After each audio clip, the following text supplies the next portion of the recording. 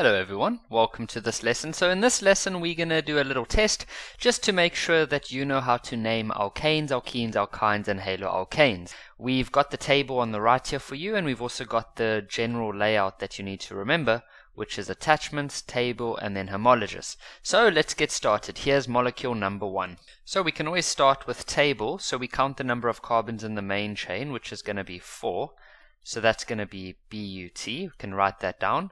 We then need to look at what type of molecule this is. So we look at the homologous part, and we can see that this is an alkene. Now, on what carbon is that taking place? Well, we always name it from the side closest to the double bond, so that'll be on carbon number 1.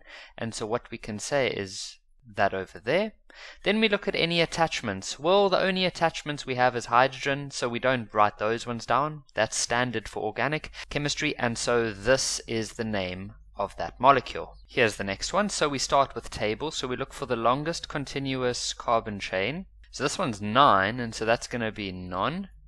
And then it's an alkane, so we add the word ane. So we've done the homologous, we've done the table, and then there aren't any attachments besides hydrogen, and that's normal. So this one is called non-ane.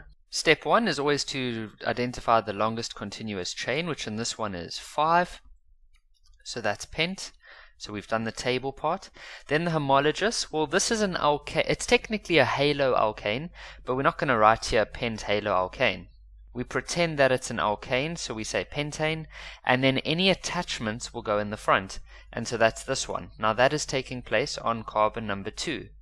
Remember, you always want to you want to make your attachments have the lowest number possible. If we started on this side, then it would be on carbon number 1, 2, 3, 4. So then it's on carbon number 2, and that attachment is called chloro, like that. And then between any number and a word, we must draw a line. Notice I don't put a line in between two words. And so that molecule is called 2-chloropentane. With this one, we look at the number of carbons in the main chain, and so there we find 3. So 3 is prop, so we can write down the word prop. We then know that this is an alkyne, and that triple bond is on carbon number 1, so we can do this. And then we look for any attachments, which there aren't any. So this one is called prop 1 ine. You could, if you wanted to, just call it propine, because you can't have the triple bond anywhere else but on carbon number 1.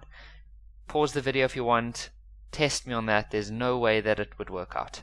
So you could call, but what I suggested in previous videos was to just always stick to the format that we have here. So with this one, we just look at the table, or we first look at how many carbons. That's 5, and so that's pent. We then look at what type of molecule it is. It's an alkane, so we just say pentane, and then we look for any attachments. We don't see any, and so that is called pentane. Starting off with the carbons, we see that there would be, or that there are 1, 2, 3, so that's prop. Then we see that it's a haloalkane, so we know that those just ends with ane, and then on carbon number 1 we have a chloro, like that. So here we identify the longest continuous chain, and that's 4, 5, 6, so that's hex. We see then that it's a haloalkane due to the fluorine molecule atom being attached. So we know that haloalkanes just end with ane, and then on carbon number 2. How did I get that? That's carbon number 1, carbon number 2.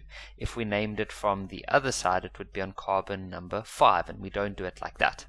So on carbon number 2, we have a fluoro.